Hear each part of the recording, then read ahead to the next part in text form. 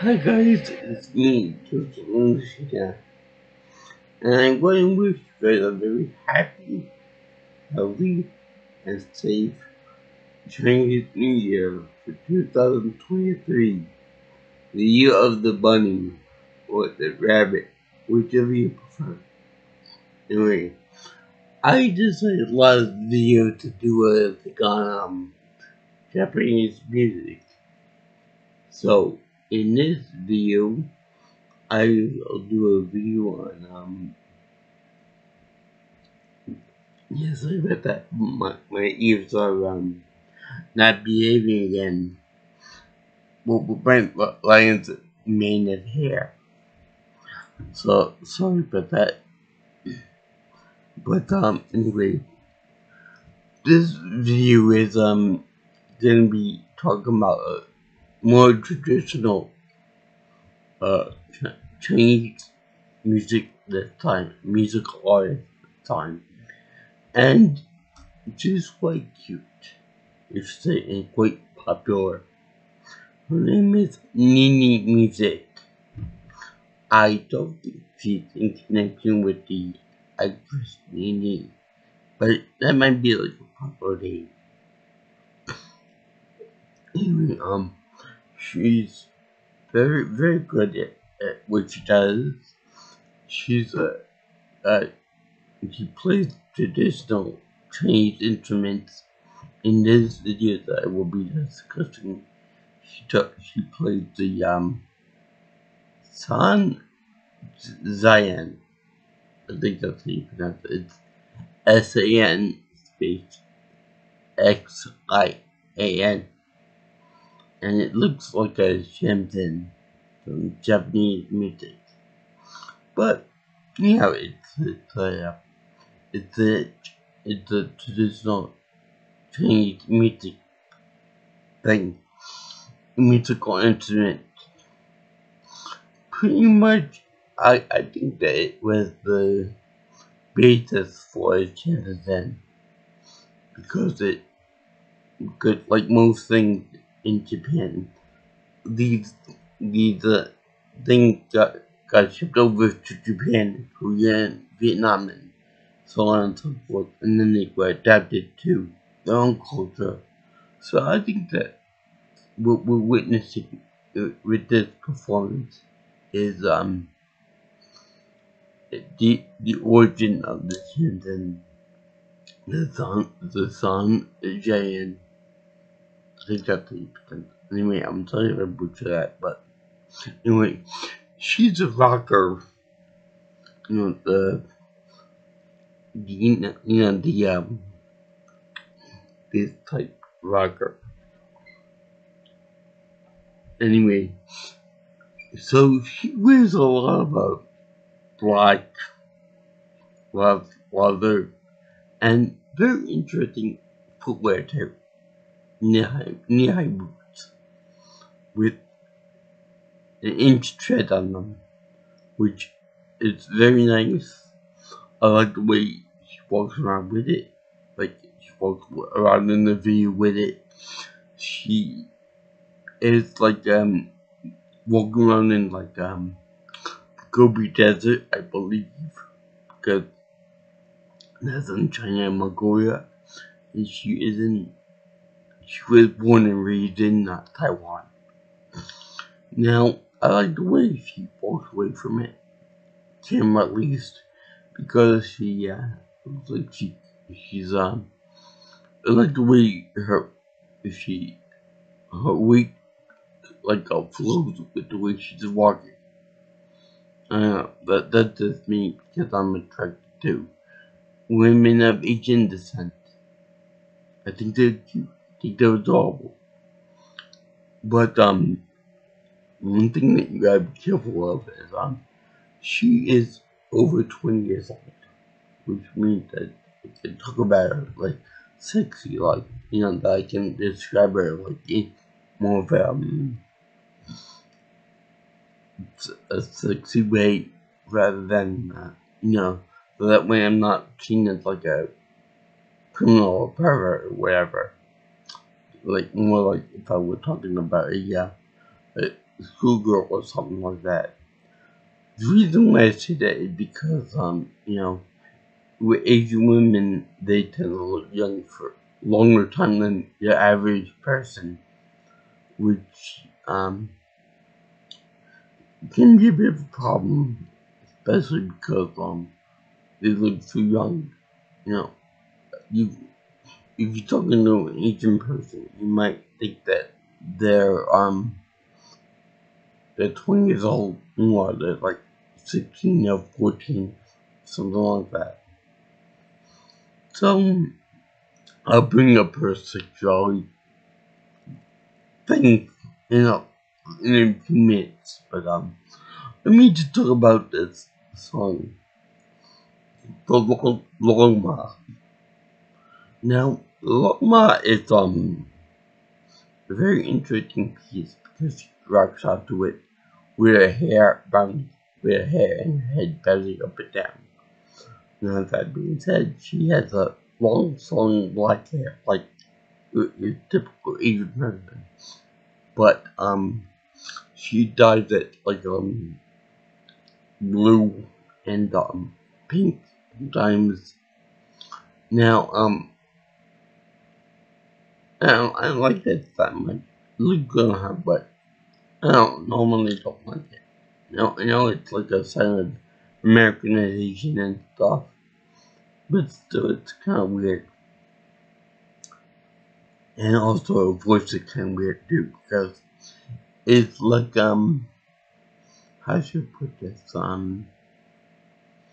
With rocker people, rocker women and men and stuff, you expect more of a gruff or a deep voice coming out of the person, or like intimidating.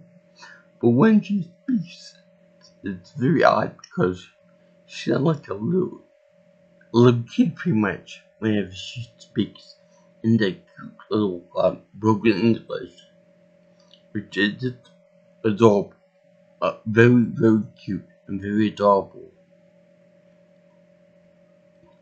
But yeah, the music is supposed to be a traditional Chinese music piece.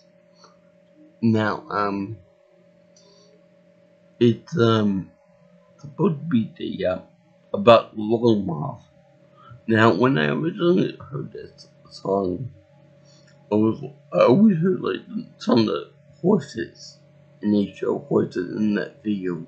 Like I was like, what the hell is a horse doing in this video of this rocker chick rocking out the classical music, Chinese music stuff. It turns out that the LongMa is actually a horse with skills, a legendary animal, supposed to be the omen of a king or a sovereign coming into coming back from in coming back from the grave, I guess, or come down from the heavens, whatnot. I don't know how long, what that's supposed to do with that winning video or whatnot, but it's pretty cool. It's pretty cool that she involves culture in these things, and show to these uneducated Americans what for. And she also does other type of musical covers, like for example, it's like the bumpy and like other instruments and Crazy Train by Ozzy Osbourne and among other things too. And she even does a Christmas song in a sexy Santa outfit, which is very quite adorable, I must admit. But and she's she's very good with that. Now I took the opportunity to look at her store. Yeah, she does a store where she sells her burnt dice in which she shows herself in like a cute little cheap out dress, as well as other various outfits, including the one that she did for LongMa video that classical traditional folk rock music, metal rock. And there's like a a low cut V top in which he shows off her cleavage, and she shows off her cleavage in one of the posters that you can buy. Now I don't know if there's like an error with the site or whatever, but some of her products like keychains and stuff are $0. I don't know if it's a glitch, but whatever. Anyway, back to her cleavage. Now, I've seen her videos, some of them, and how should I put this delicately? The artists for the posters, they took a little bit of they added a few things. They got a little bit liberal with her outfits, with her physique, say. In other words, there's an American among us. For those of you who have seen the Sonic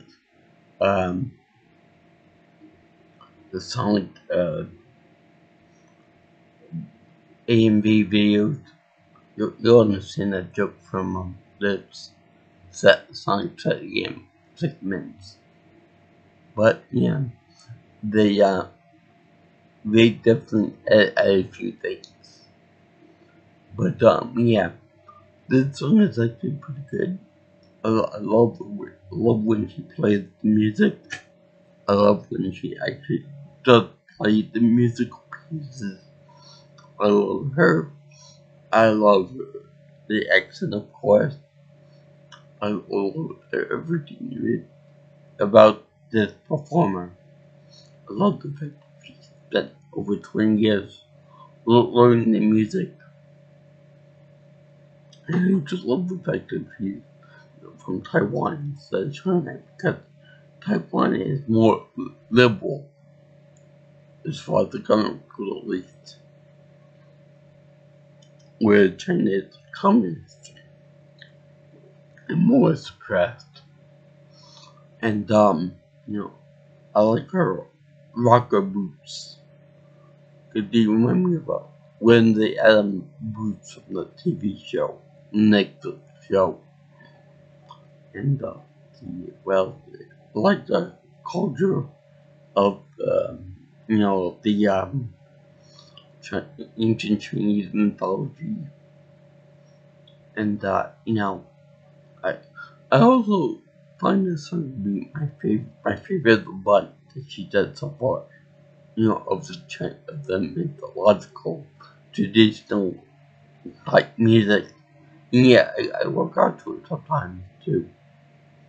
It's not as long as the other one, the Shenzhen music covered from Kinky Shenzhen Girl, but still pretty damn good.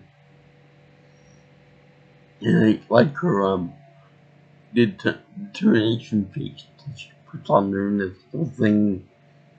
Now, I love it when two things I love when Asian women do.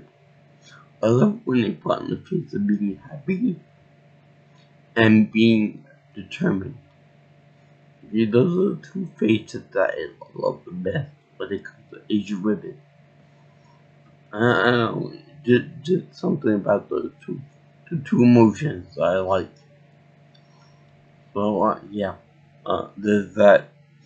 There's also the rocker part of it, which I think that there are multiple instruments being played it besides the her on the Shenzhen Zen, whatever it's called. And of course the drums too, which have a real kick-ass to them. Now, also I like the I like the fact that it's her playing it, and I like the fact that she's actually in the Gobi Desert, wherever. I guess camels were not used for this kind of long thing. Anyway,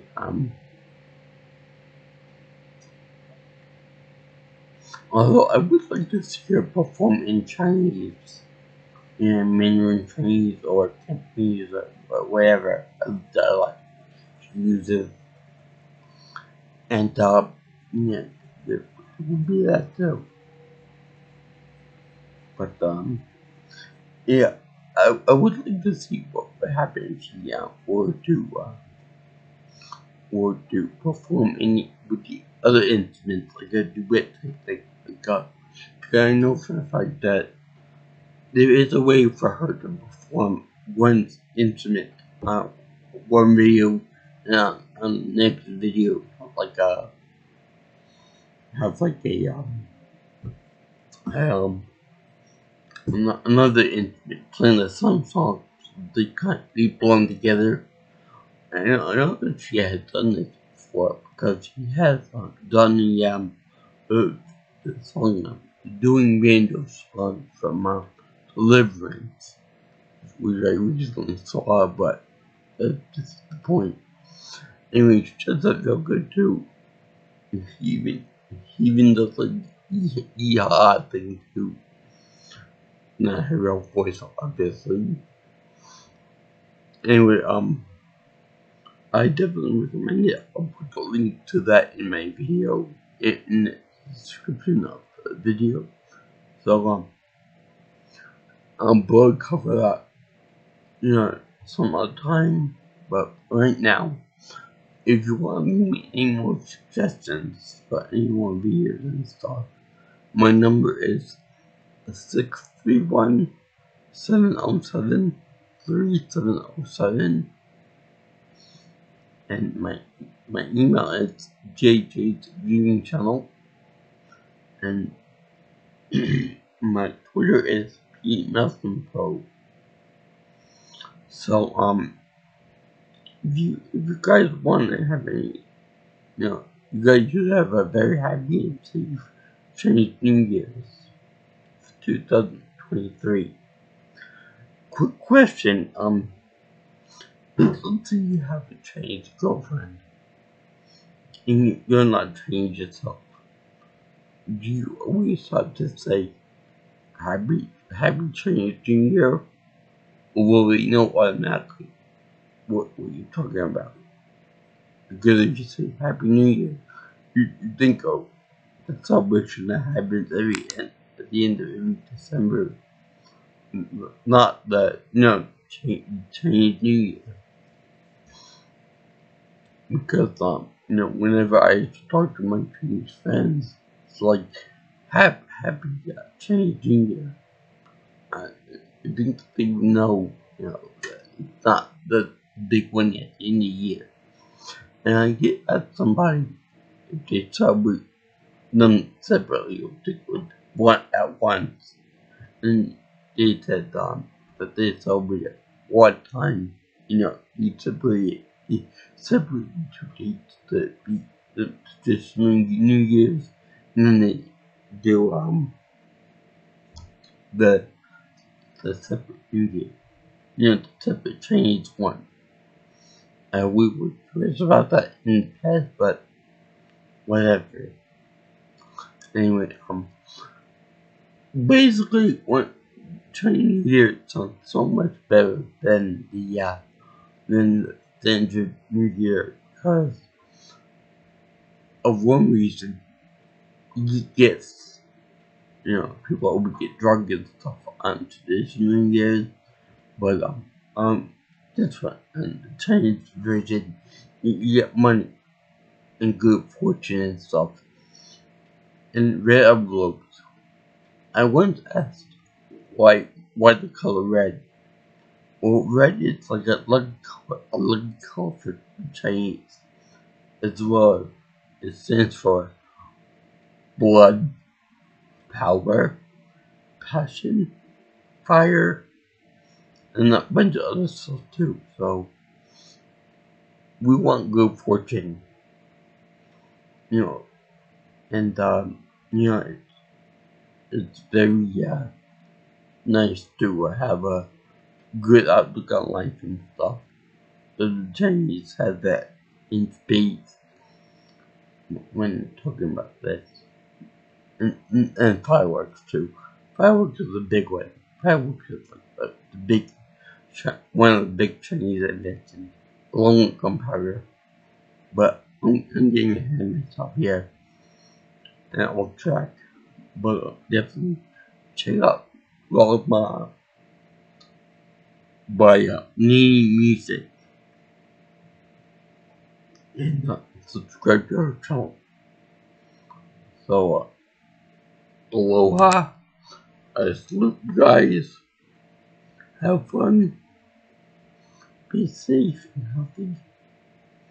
And have fun for the year of the rabbit. I keep wondering how I'm ever gonna get those ears to stick on my head besides the first shot. So, to you guys,